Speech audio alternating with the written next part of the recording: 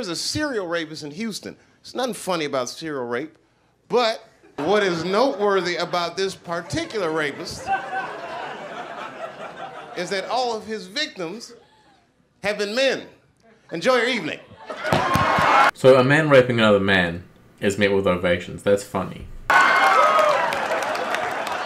can't believe you clapped about that. It's a man raping men in Houston. That's like 7 men have already come forward in the Houston area and reported this motherfucker, which means he must have raped thousands. That's a tough phone call for us to make. See, this is funny, man. They think it's funny, I think it's funny. Because it's true, but the fact that it's true is really, really bad. And it's also quite sad that people are only really going to listen to something like this when it's in a comedy format. It's not like when you get raped, ladies. There's no... society don't give a fuck about male rape. Basically, nobody gives a fuck about men. There's no hotline for us. Man get raped, you just gotta get up and walk that shit off. Huh? Got raped.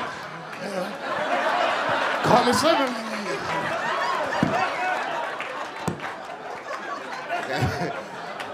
You gotta take that shit to the grave. Hey, this is the extreme end of the social and biological programming for males. You know, you cut your knee on the ground, you little boy. You know, boys don't cry.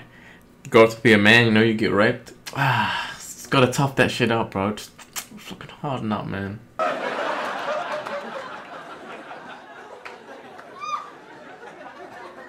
Couldn't even tell my wife some shit like that.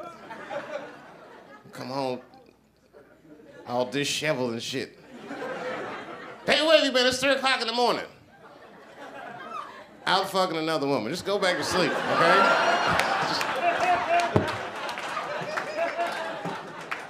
Yeah, I think what Chapelle's trying to say in a very funny way is that, you know, when you're a man, your identity is based off your status, competition with other males, power, strength, wealth, all those kinds of things.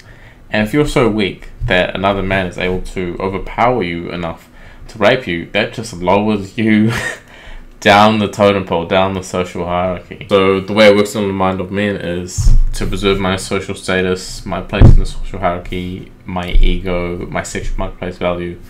You know, I need to stay strong, or pretend that I'm strong.